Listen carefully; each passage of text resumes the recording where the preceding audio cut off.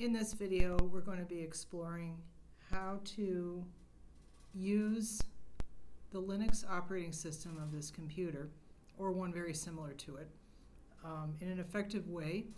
And we're going to be learning some basic commands that we can use within a terminal window. So let's start off by looking at this screen. So the computer that you have may have a slightly different background. It's possible that you have one that's got a jellyfish on it. Okay, you've managed to successfully log in, and now it's time to start using this computer, some of the capabilities that make it different. This is not a Windows computer. This is not a Mac. It has a Linux operating system on it. Linux is the operating system that's on about 90% of the computers in the world, including almost certainly the phone that you carry around in your pocket.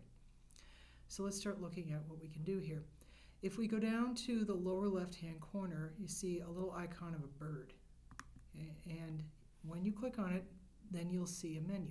Okay? And you can use this menu. See, there are lots of sub-menus that come off these menus, here and here and so forth. You can kind of look around to see what kind of software is already available on this computer. So there are a few things that we're going to want to use here. Okay? Yours may be slightly different from what I have here, but it's going to be fairly similar. The thing that I want to pay attention to is System Tools. Okay? So here under System Tools, we're going to be looking at the terminal window. Okay? This is the way we're going to be interacting with the operating system, and this is basically peeling back the curtain, okay, so to speak. A lot of people these days, when they use computers, they're dealing with it in a mediated way through a graphical user interface. So what we want to do is be able to control the computer in a different way. So let's open up this LXTerminal, see what it looks like. Okay, so what we see here is a window, okay, and the window that pops open has, at the top you can see written in green, a name, that's my name, and then we have the @ sign, and then we have Lulu. Okay, Lulu is the name of my computer. Nancy is the name under which I logged in. Okay, and then after that we have my prompt.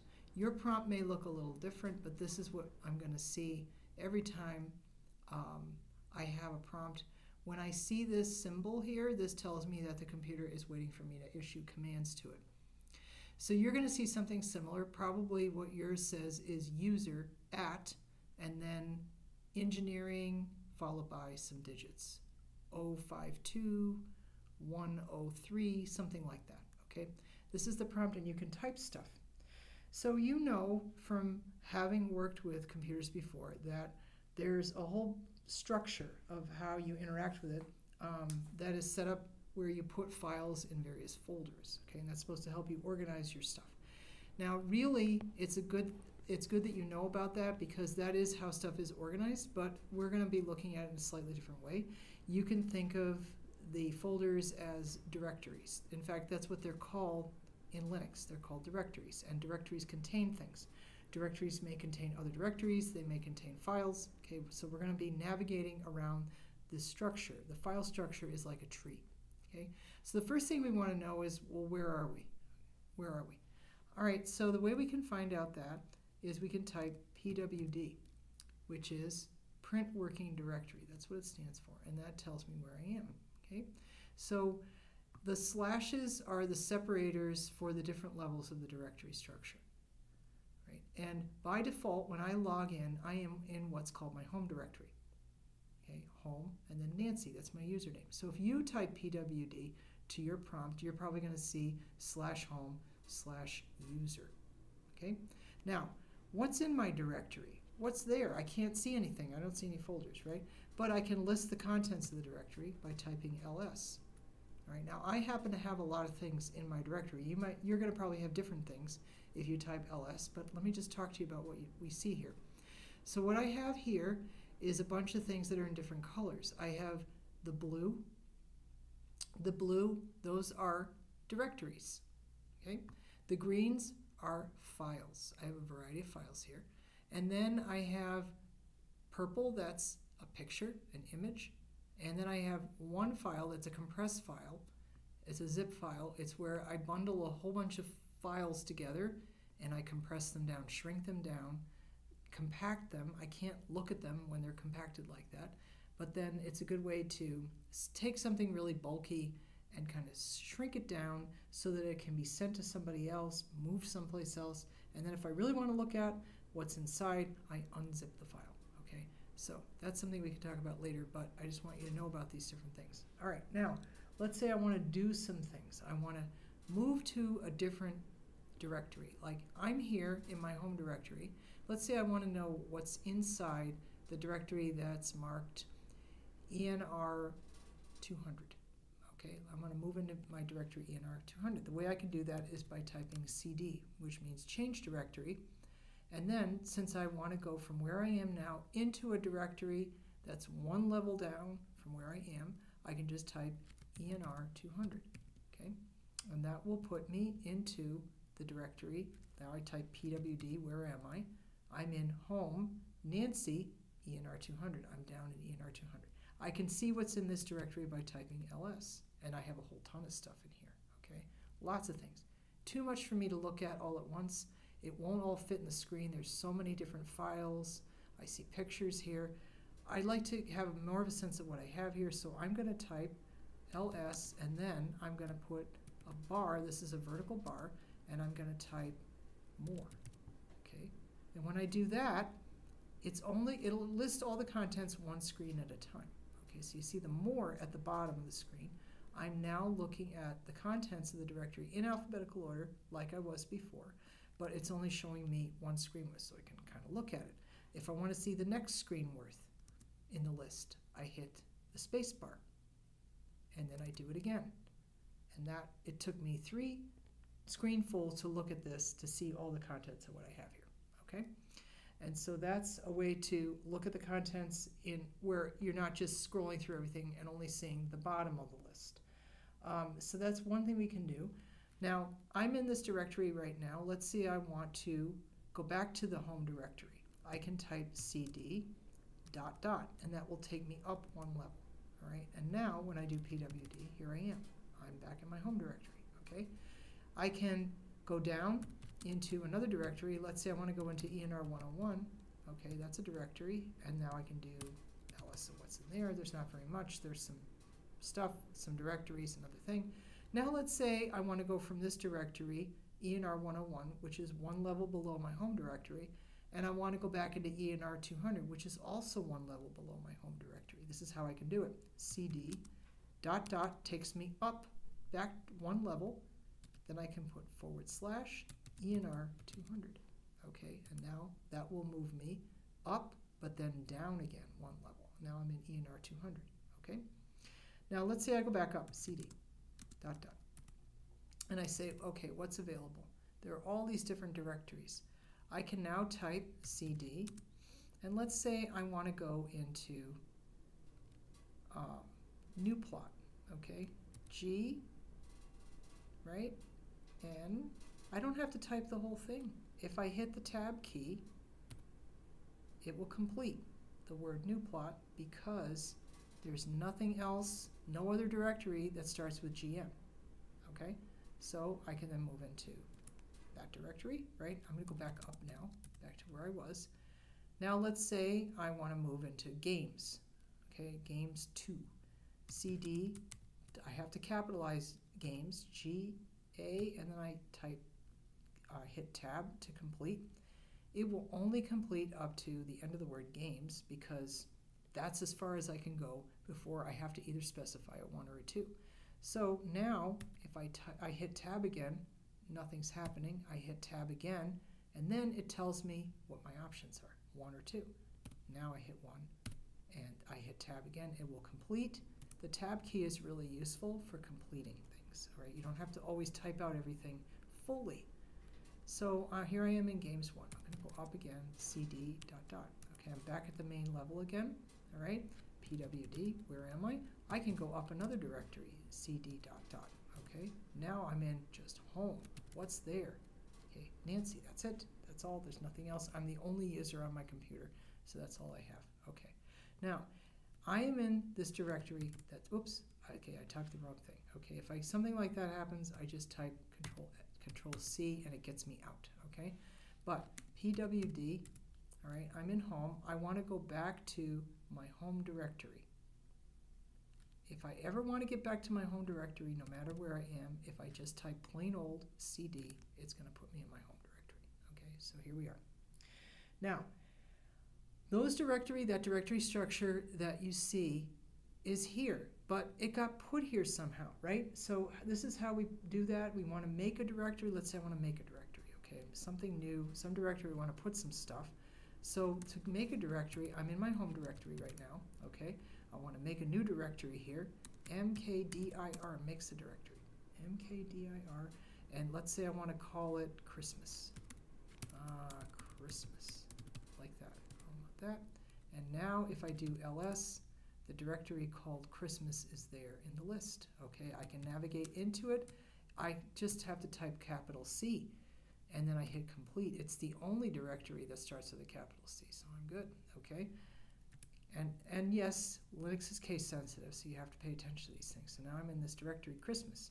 Now, when I type ls, there's nothing in it because I just made this directory, but I can put some things in it. I can put files in it.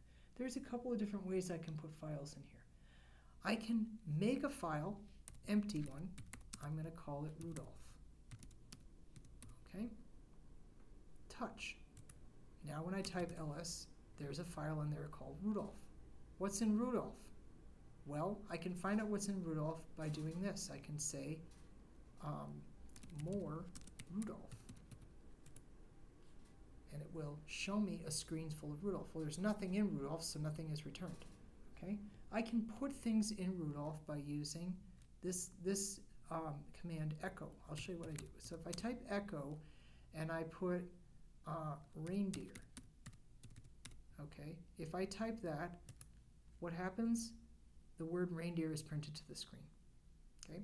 Now, let's say I want to put that word reindeer into the file Rudolph. This is how I do it. I type echo reindeer, and then I say arrow, okay, Rudolph. So it's put the word reindeer into the file Rudolph, okay? Now when I do more Rudolph, there's the word reindeer, okay? Now I want to put red nose, okay? I want to put the word red nose into that file Rudolph. If I type echo red nose and then I put this Rudolph, what's going to happen is red nose, it should be red nose, sorry, red nose, Rudolph. If I do that, then what's going to happen is red nose will overwrite the contents of Rudolph and reindeer will be gone. It'll just be red nose. Well, I want to add that on, actually. I'd like to put red nose in after, okay? So this is how I do it, Rudolph, like that. And now when I do more Rudolph, I have reindeer followed by red nose. Okay, so now there's 2 lines in there. And I could keep doing that, echo red nose. I don't want red nose. Let's see, Santa. Let's put Santa in, okay? I want to append it to this file, and now I do more Rudolph, like that, and now I have 3 lines, okay? So this is a way that we can make files, and we could just keep doing this, keep appending, but it's a little tedious, it's a little limited. I don't have any way to go back and edit it, like maybe I'd like it to be red-nosed reindeer instead of reindeer red nose, you know, and I don't have a way to do that here. So we need to have other ways of changing the contents of files, right? So let's talk about what we can do. Typically what happens, like what we're doing right now is we're interacting with the computer in this window, this LXTerminal window, which is, we use commands at the command line to manipulate files, okay, and do stuff with them. But we'd like to do other things too. So I'm going to shrink this down, this window, just change the size a little bit.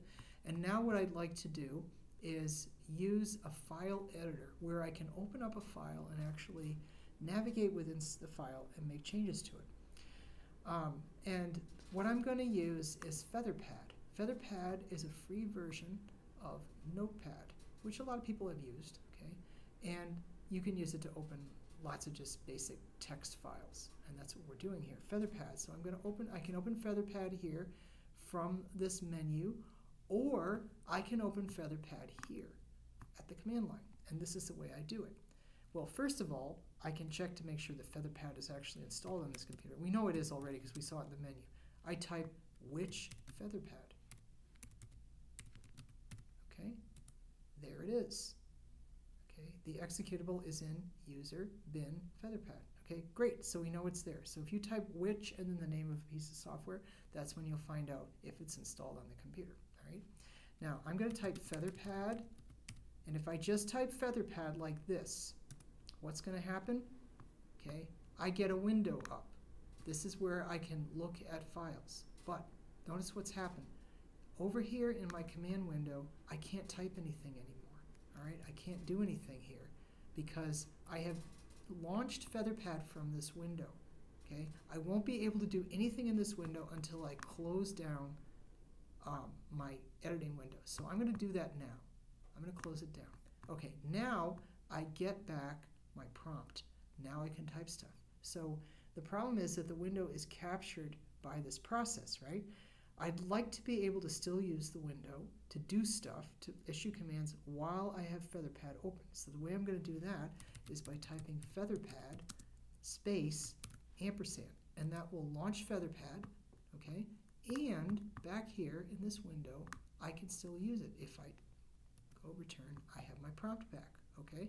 I'm in business. So here I am. I've got both of these windows going. I'm going to come up here and resize this window. I want to make it a little bit more narrow, a little bit taller, and put it right here side by side with my terminal window, okay? What I'd like to do now, I'm going to go in here and I'm going to use the file opener. I'm going to open what I'd like to open in the Christmas directory. I want to open Rudolph, okay? So here it is, okay? And now I can navigate using the keys on my keypad. I can use the arrow keys, okay? I can go around here. I can use the cursor just to move around. I can click where I need to. If I want to use the editing commands, these are very commonly used. You probably are familiar with things. Let's see. Edit, where is it?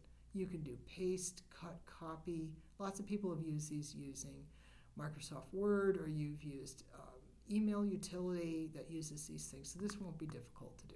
So I can go in here and I can put some other stuff in here, candy cane.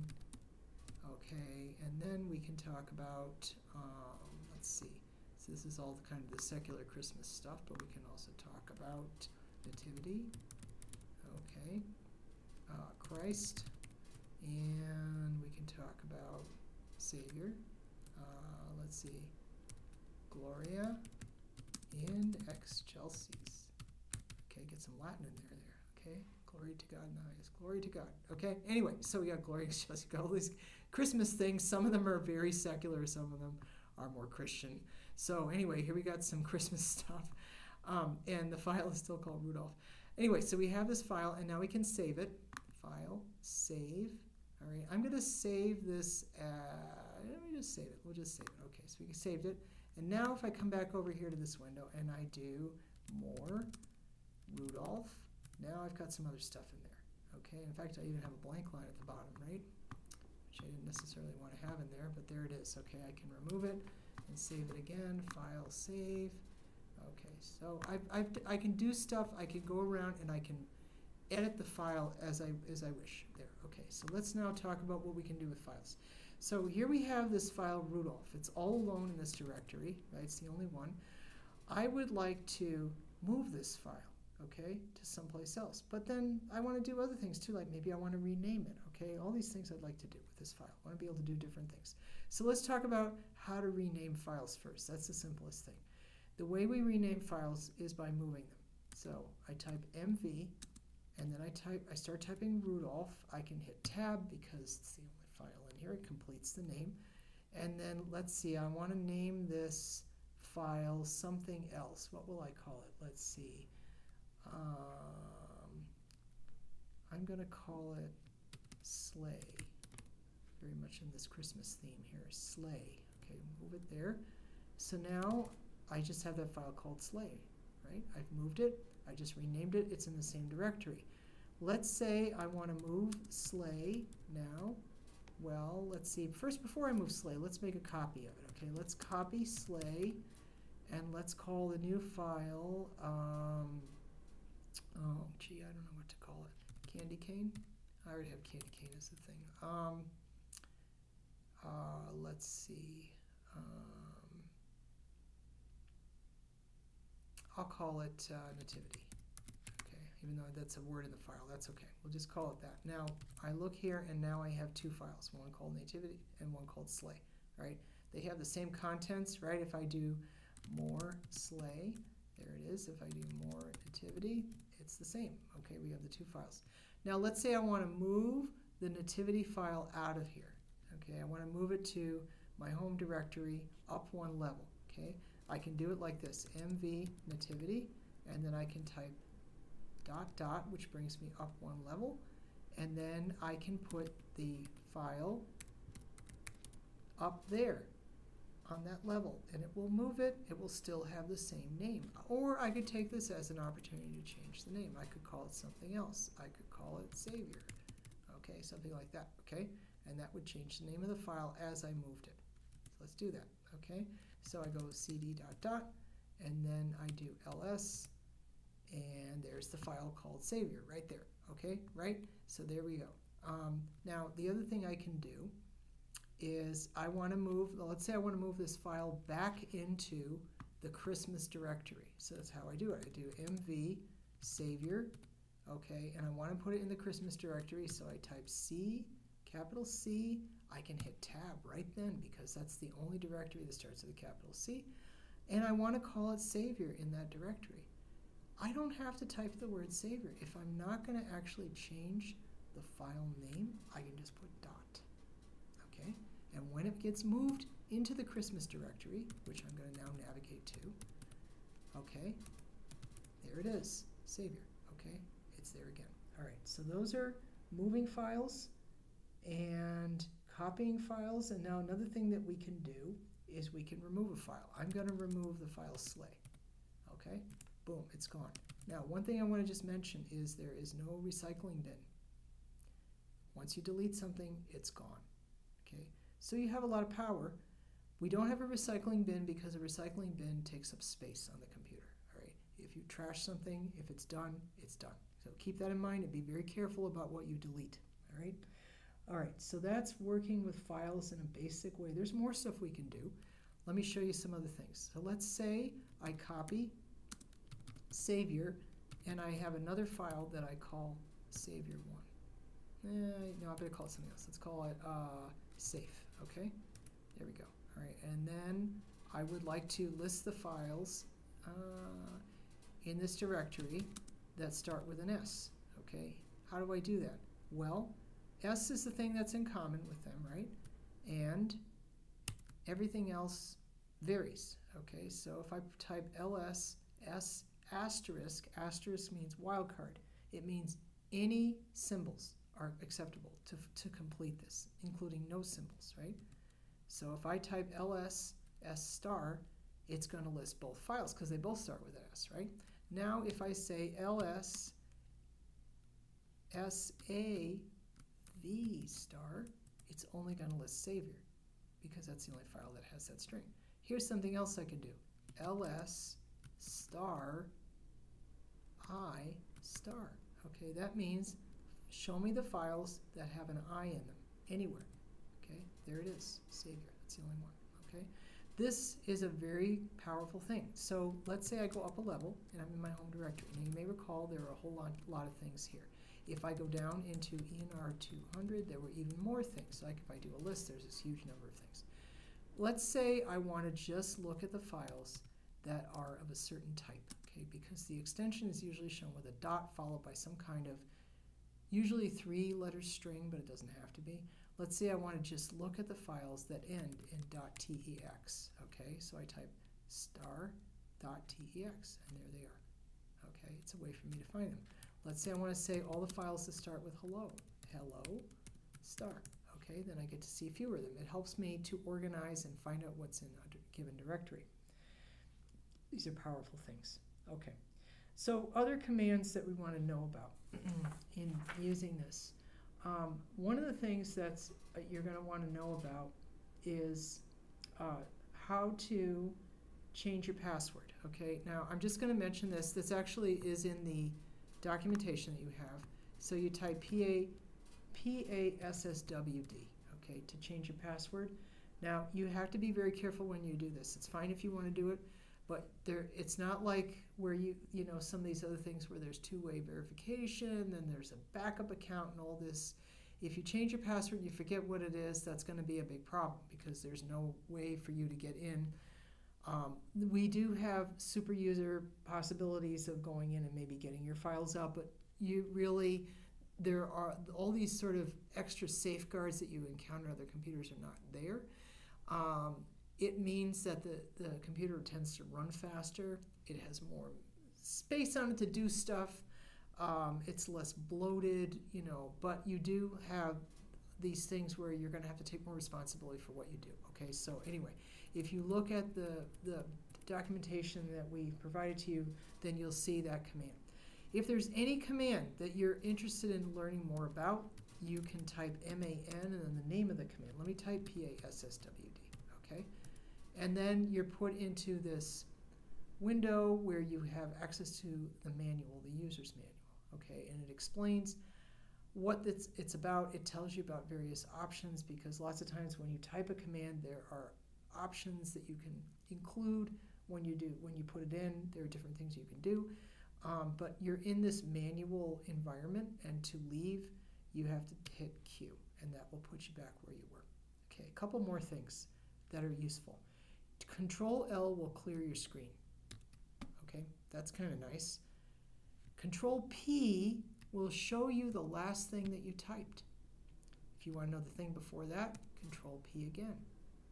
Control P again. And then you can hit Enter anytime you want. Okay. This will save you on typing as well. It's another way to help speed things up, to make more efficient, to be more accurate. You're going to probably want to execute certain commands repeatedly, you know, when you're doing stuff. And this is a way to make it so you don't have to do as much typing. Okay, some other stuff. Screenshots. To be able to take a screenshot is very, very useful. Okay, and in fact, the first assignment in this class that you're taking, you're going to have to be able to take a screenshot and upload it to Canvas. So let me talk to you about how to do that. So let's say I want to take a screenshot of part of the screen. Here's how we do it. You type SCROT-S, okay?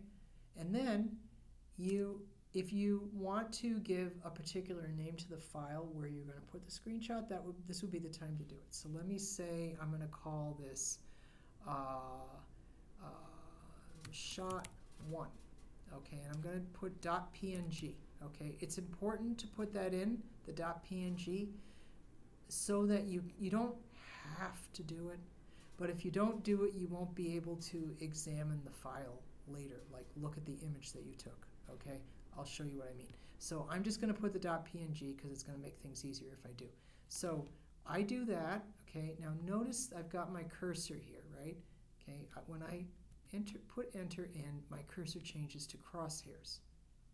So what I do with this is I move it to where I want to start making my screenshot. Let's say I want to come over here and just grab these words that are in this file over here, this file looker, this feather pad. I just want to get the words. Okay, so I'm going to place my cursor just above reindeer, and that's going to mark the northwest corner of the rectangle that I'm going to draw. So I click on the left side of my touchpad, and then I pull down and grab, okay, and the place I let go is going to mark the southeast corner. Okay, so I've positioned this now. That's where I want to take my screenshot. Okay, so I'm going to let go, and then I get my prompt back, and that tells me that I have a screenshot now. So if I do ls, okay, I'm in this 200 directory. There's a whole ton of files. Let me see if I can type sh tab complete. There it is. There it is. Okay, so I've got it. Now I would like to see what it looks like. Okay, so I can do that by using this program, LXimage-qt, okay? And I'm going to put ampersand in because I would like to launch this process and be able to continue to use my window, right? So I do that, and here is my image viewer, okay? It looks a lot like FeatherPad, right? it's not feather pad. I'm just going to move this up here. Okay. By the way, if you want to reduce the size of a window, okay, this file does not exist. Okay, well, it's because I did something with it. I'm just going to, I moved it, right? That's why I renamed it and moved it. That's fine. What I'm going to do now is I'm going to reduce this by going up to the top of the window and clicking on the horizontal line. That will make the window go down here to the taskbar at the bottom, and I can get it back anytime I want, just to click on it. Okay, that's FeatherPad down here, all right? What I want to focus on now is my image viewer. So here's my image viewer. I'm going to click on File, and I want to open. What do I want to open? Well, where did I put this thing? Okay, remember where it is? I'm in the directory ENR200, so I'm going to go into that directory, and where is it? Shot1, okay? .png. The only things that it's showing me here are JPG and PNG files. Okay, those are all image files. If I did not have PNG or JPG as part of the name of this file, I probably would not be able to look at it. It wouldn't even be shown as an option here in the list. Okay, so here we go. All right, so there it is. There it is. That's what it looks like. Okay, and I can take this and I can upload it to Canvas if I want to, right? I can just take this file. Now, if I would like to take a screenshot of an entire screen, all right, of an entire window, like let's say I want to capture this terminal window, the way I would do it is as follows. Okay, I'm going to use Control P to get back the command that I used before. Okay, not that one, not that one. Oh, yeah, right? These are the previous two. I'm just still typing Control P. Here's the one I want. Okay, I am going to modify it though. I'm going to backspace and change the name of this. I'll call it shot2.png. Okay? All right, now, as before, enter. Okay, now I have crosshairs. Now, instead of selecting where I'm going to put the northwest corner, I would like to capture this window that I'm in right now. All right? The window that I'm in right now, the way that I do that is I click on the left side of my touchpad. All right? And now I should have a screenshot of this window. Let's check. Okay, I'm going to go over here. Well, first of all, let's make sure we have it. Let's type ls shot. I'll just put sh star. There they are, both of the screenshots that I've taken, right? All right, I'm going to go over to my image viewer, and I'm going to say I want to open and look at the other one. There it is. There it is. That's the window. The whole thing was captured, okay, by clicking on the left side of the touchpad. And that's what you're going to need to do for the assignment, right? You're going to need to type some stuff into the window and then take a screenshot of that window and upload it to Canvas. Okay, so that's the basic stuff on using this. There are a few other commands, but I think this is enough to get you going. We're going to be using the command window to use LaTeX. And so interacting with the command window is a good way to use LaTeX. And if you take further courses in our program, you're going to be using the command window and Linux extensively. And hopefully you'll find this fun and just an alternate way of doing things. For a lot of these things, there are graphical alternatives. I will tell you that the image viewer, it doesn't appear in the menu. So the only way you're going to be able to interact with this is by using LXimage-QT. All right. I hope this has been helpful to you.